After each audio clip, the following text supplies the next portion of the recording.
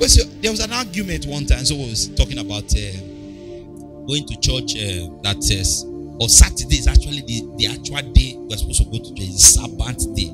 That's what the Bible says we should keep holy. We should keep the Sabbath day holy. I said, okay. So if we take only the Sabbath, the remaining days, who does it belong to? Who is the owner of the remaining days? No, now it's devil now. It belongs to devil.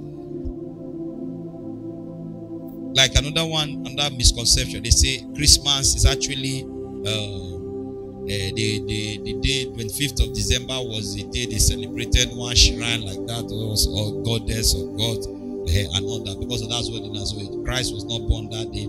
It's the idol that we are worshiping anytime. So okay. Did the Bible say Jesus is the Lord of all? Wait, when he say Lord of all, it didn't say Lord of all villages. No. He said the Lord of all. Is not all is all. Abi? And the Bible says God has given him a name that is above every other. He said, at the mention of his name, every knee and every tongue should confess that Jesus is Lord of all. He said, is Lord of what? All the things on earth, in heaven. In other words, all, both on earth, in heaven, everywhere under the earth, is the Lord of everything, including day and night, is a Lord of day and night.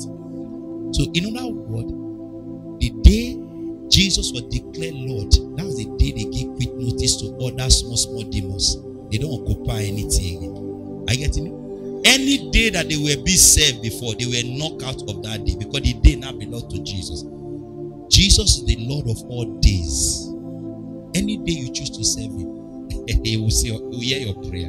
So there's no specific day. These are Jewish religion according to the Lord. So when we come to the New Testament, all days belongs to Jesus. If you wake up on Monday morning, you say you want to go to church, start church on Monday morning. If it's convenient for the people around there, God will say honor the service. The question I ask, okay, we go to church on Sunday, miracle happen. We went to church on Saturday, miracle happen. The people that went to church on Monday, miracle happened. God was there. The Holy Spirit was present. So he himself, that means he's guilty of the same sin. So we should not compete. Abi? So if I go to church on Sunday, I'm not supposed to serve God on Sunday. And the Holy Ghost was present.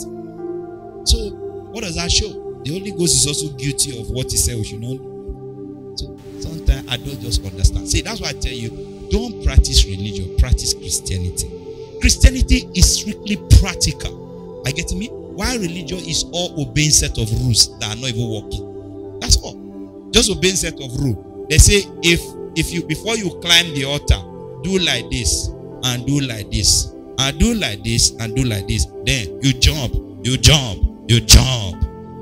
If I started that in this church, all of you will start doing it. You get that? Before you climb the altar, you now say, everybody will be jumping, right? Why? Because that is what called religion. Nobody will ever ask question, why are we jumping? Christianity is why are we jumping? That's Christianity. But religion, they never ask. They say we should jump 3 times.